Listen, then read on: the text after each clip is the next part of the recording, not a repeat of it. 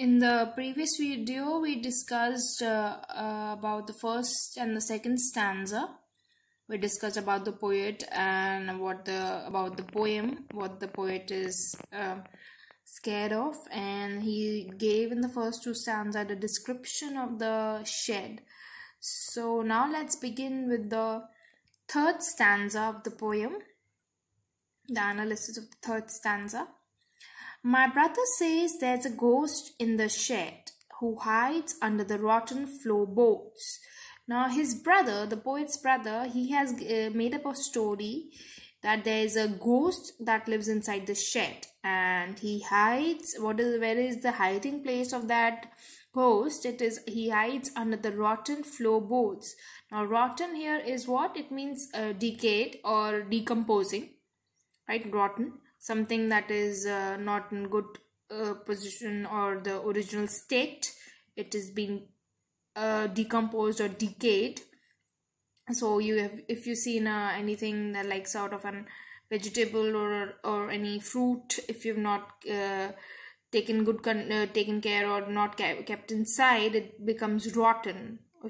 So just like that, who hides under the rotten floorboards.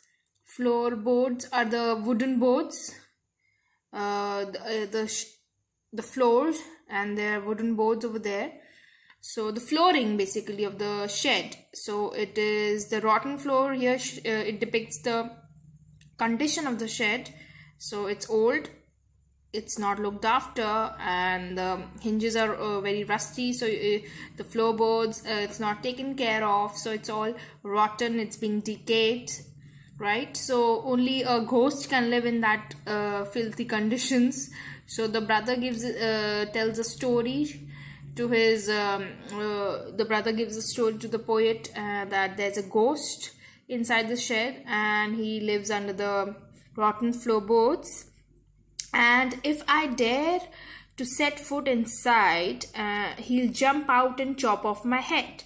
Now, if I dare is the poet, he's saying that if he dares, if he takes up he musters up the courage to get inside, to set a foot inside the shed, he'll just jump off from that place and just cut his head into pieces. Right, so he'll be dead. He is ready to kill the poet. So this is a story that the poet's brother has told to the poet. Right, so but I'll take the poet says that, but I'll take a peek one day. But he's still after listening to his story, also his brother's story, the poet is still very curious and he desires to take one day a look inside.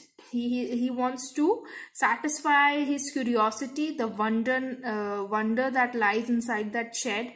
What is so secretive about that shed? What mystery can lie inside that shed? So he says that after all this, although there's a ghost, he still wants to take a look inside the shed. So now let's move on to the last stanza number 4. I know that there isn't really a ghost. My brother tells lies to keep the shed for his den. Now the poet is saying that he believes and he is reassuring himself. And he says that I don't think there is really a ghost, right? And he thinks that this is just a made up of story. This is his brother's all lies, so that he is kept away from that shed for his den, basically for his brother's place, hiding place you could say, or his brother's place for his own pursuits. So he wants, the poet believes that this is all a lie that his brother has told him, and there's no one inside, there's no such thing or a ghost that lives, right? And if there isn't anyone staring or making a strange noises, and he believes, and he's again thinking and contemplating on the fact that there's no one inside and no one is staring at me or making any strange noises. It is just his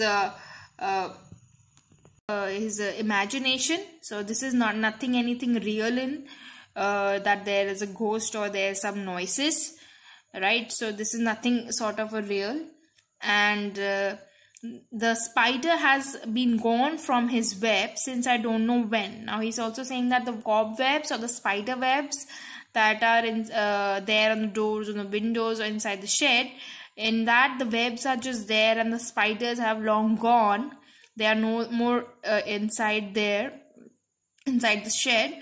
So he says that I'll go into that shed one day soon, but not just yet. So the poet is saying that he wants to satisfy his curiosity. So he says that he'll go one day. He might visit that shed.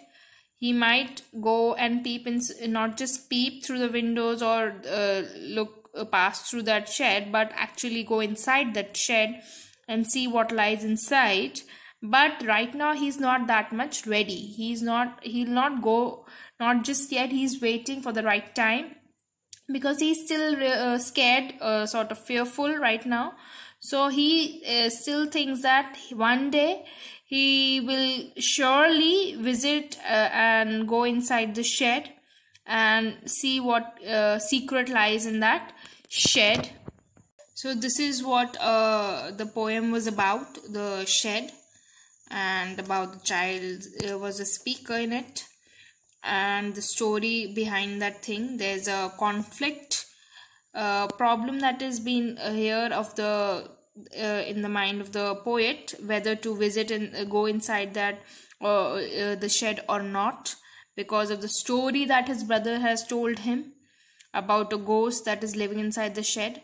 So and the poet has given the description of the shed first of all, and then the story of his brother, how he is because of his story that he is fearful and scared, but he still thinks and hopes for the best, that one day he will look inside the shed, right? So now let's see. I told you that this poem is a narrative poem. Yes, so let's first discuss about that also. What is a narrative poetry?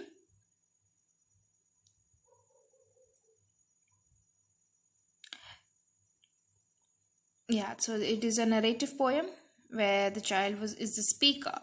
So now, characteristics of a narrative poetry. Now, first of all, the poetry of a narrative poetry tells a story, but it is also a poem.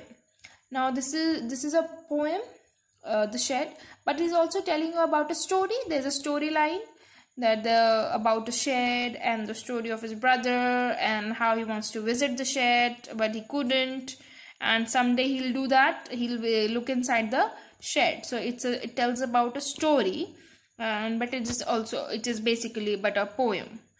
Now the story elements that are there in this poem are what? They are characters, there's a setting, a plot. Plot basically is a storyline with an action and conflict, or there could be any resolution to that conflict, or the dialogue.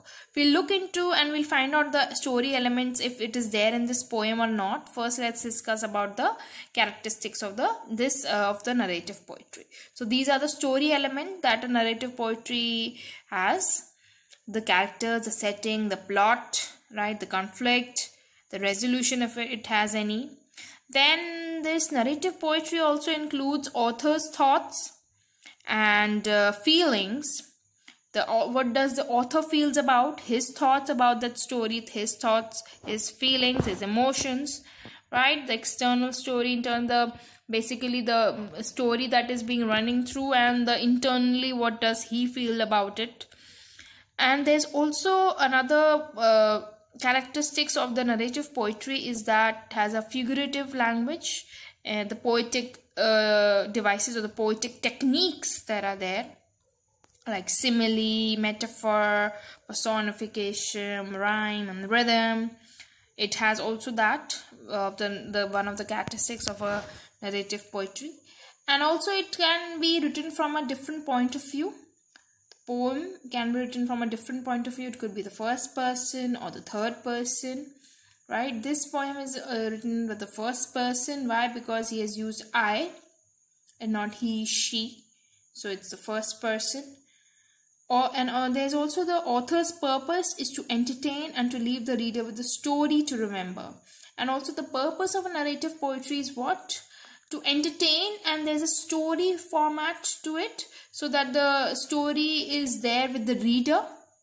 He remembers it through this poem. So through the poem, the poet tries to build up a story and tell a story to the readers. So these are the characteristics of a narrative poetry. Now let's see if we can find out any of the characteristics of the narrative poetry, the narrative poem in this poem, The Shed. So here in this poem, The Shed, the characters, as you can see, what are the characters that are there in this poem? They are first of all the poet, right, and his brother. They are the two characters that you can find in this poem. Then what is the setting of this poem? The setting is of the shed. The shed is the talking point here, right, which is at the bottom of the garden. The poet gives the description of the shed and whether he should go inside, visit inside the shed or not, right? So the setting is of the poem is of the shed, right? And now what is the plot of the poem? The plot or the storyline, although it's a poem, but there's a story attached to it. What could be the story? Right, the story that we've discussed, that there's a poet, there's a shed at the bottom of the garden of the poet, and there's it's old, it's dusty, the hinges are all rusty, and the creaking voice as he passes through it he could hear, and the window panes are all the 3 window panes are cracked, they are broken. And so he wants to visit look inside and peeping through the window, but his brother has told him a story about a ghost. There is a ghost who lives inside the shed, and he wants to chop his head off, right? So he should be fearful. He's scared. The poet is scared to go inside the shed, but someday he still is hoping that he hopes that he will visit this shed, and he believes that his brother is all telling the lies. So someday he might visit and open that door and see inside for himself what lies inside the shed. So this is the story of this poem basically. So this is the storyline or the plot of this poem.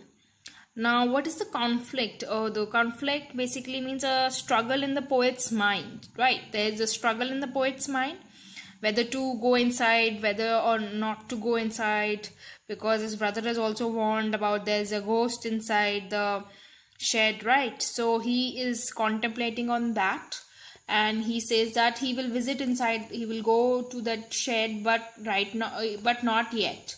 One day he will go, but not right now. Right, so there's a conflict whether there's a ghost inside or not, whether to go inside the shed or not. So there's a conflict inside the poet's mind. Now, what is the point of view? It's whether the poem is in the first person or the third person. As I told you before, also he has used I in the poem, right? So it's a point of view of the poet is of the first person. There's no particular identifiable features of a figurative language or the poetic devices in this poem, but there are certain descriptions of the shed and sort of the emotions of the poem. So there are the descriptive words that the poet has used to describe the shed. So basically these are the characteristics of a narrative poem that you can find in the poem yourself also if you read once again the poem. These are the word meanings that I discussed earlier while I was explaining the stanzas to you. You can see it, write it in your notebooks. Hinge, a movable joint on which a door or gate swings or holds on to. A creak, a creaking noise or a creaking voice if you say. So it's a high-pitched or an unpleasant sound that it's been created by the door because the hinges are all rusty, right? It's old. Peep, it's to look through a narrow opening or a narrow hole. When you look through that, right, there is that's called a peep. See in this if you can see here also in this third picture, the person here is peeping through that window, right? Here is, if you can see here in this third picture, so that is a peep looking through a narrow opening or a hole because the window panes were broken. So he wants to look, the poet wants to look inside or peep through the window and see inside the shed. Rotten, rotten means decaying or decomposing. Okay, so that's it for the poem today, The Shed by Frank Flynn.